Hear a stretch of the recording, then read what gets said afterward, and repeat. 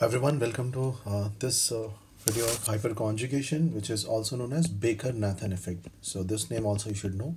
It is called Baker-Nathan effect. So both the names we should be aware of. Okay. And what is hyperconjugation? We'll learn what is hyperconjugation in this particular video. So hyperconjugation involves basically delocalization of sigma electrons through overlapping of p orbital of a double bond and a sigma orbital of the adjacent single bond. So basically you can say it's a sigma electrons overlapping through p orbitals of a double bond and sigma orbitals of adjacent single bond.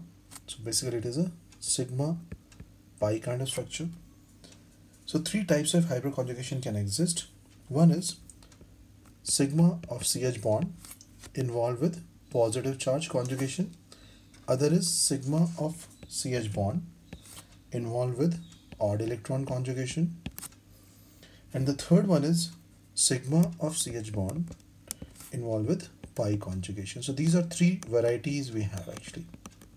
Okay, the first one sigma CH with plus charge. So what is meaning of sigma CH with plus charge? Examples like CH3, CH2 plus can lie in this case. So if you observe CH3, CH2 plus is having this sigma bond and this is having CH2 plus, the vacant orbital we have. So in this case, the support which is existing from here to here actually, that is basically considered as sigma CH through positive support. So next one is sigma CH odd electron. What is sigma CH odd electron? Take examples like CH3, CH2 and put a radical. So in this case also we can draw the structures like this and we can talk about the case of this is a sigma bond and this is a radical position. So this is called sigma CH odd electron support. Next one is sigma CH pi conjugation. So in sigma CH pi conjugation, what kind of compounds will lie? Let's say we draw CH3, CH double bond CH2.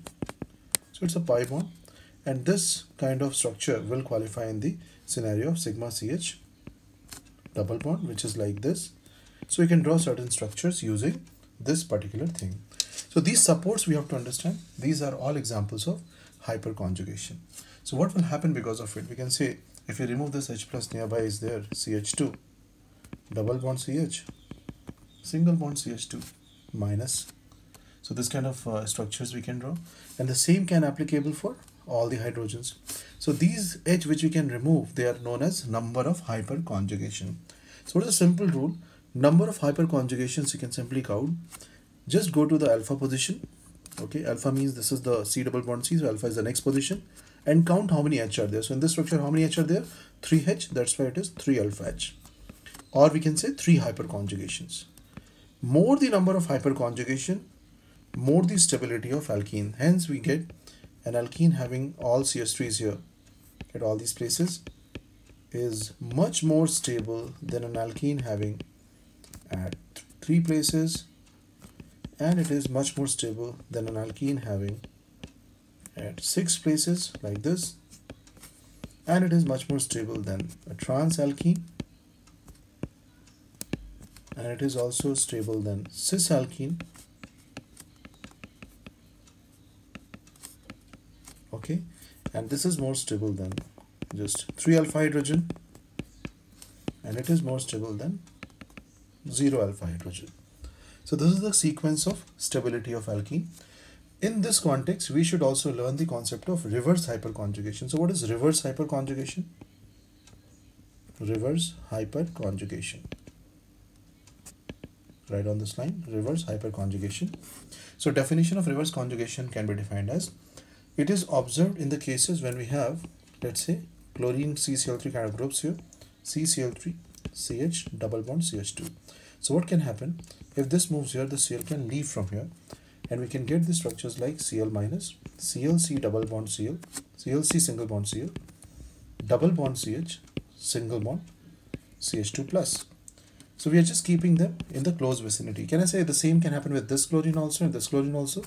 So what could be other structures? We can say the other chlorine is participating. So this is Cl minus, this chlorine is joined, and this is the structure C double bond CH, CH2 minus. So like that you can draw different structures in this case, and all these structures will be satisfying the given condition Hence, we can say that the structure, this should be C double bond C here. So hence we can say that all three chlorines can be removed in such a way. So in such cases, we can say this is called reverse hyperconjugation system. The same can be applied in the case of a ring also. If a ring is given and you have something like CH3 groups, so you can also talk about reverse hyperconjugation, and we can also discuss reverse hyperconjugation possibility. Now, basically if the question is given as like what kind of overlapping it is a sigma pi or sigma pi electron or pi, so you should be able to understand that this is all in the first case. If we talk about the first case, it was sigma CH plus, the second case was sigma CH odd electron, the third case is sigma CH pi conjugation. I hope you understood this complete example, and we can talk about different other structures and stabilities based on these logics. So please keep liking, subscribing and sharing and referring these videos. Thank you very much.